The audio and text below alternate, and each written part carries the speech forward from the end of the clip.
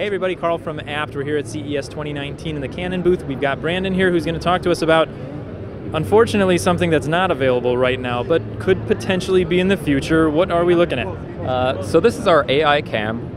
This is a concept that we showed last year at CES, NAB, and VidCon, but it's kind of taken a new shape to it. So this is still an evolving product.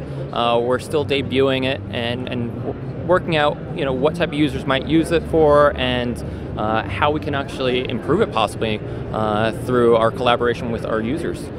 So what you'll see is that this has a couple of different ways to actually use the camera. It can either be a standalone unit where you could use this possibly on a computer, at a desktop situation if you're a desktop vlogger.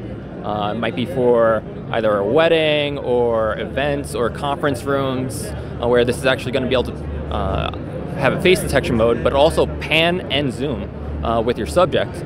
Additionally, there's also a tripod mount where if you want to vlog with it, you can actually go and hold that tripod. It has a button on it where you can actually start and stop your clips. But if you don't want to do that, you also have voice recognition on this.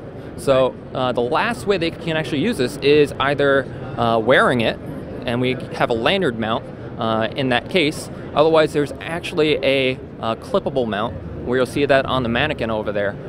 So there's a lot of different ways to use it. The big highlights of this is that it can actually rotate all the way around and also pan, or rather tilt up and down 150 degrees. Okay. So by having a zoom lens that can actually rotate and track your subjects, it's very unique, and you can actually use this with different types of multicam situations where it'll actually hand off if you have a series of them. So you might have them, 4 in a room. It can pan and figure out when somebody turns their body to always have the face showing and actually stitch it all together.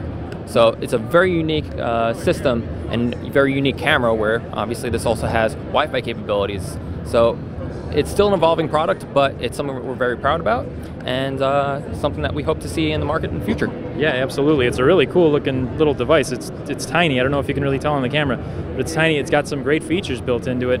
So hopefully we get to see this out on the market sometime soon. Guys, thanks for watching. We're at CES 2019. Stay tuned because we're going to have a lot more coming up.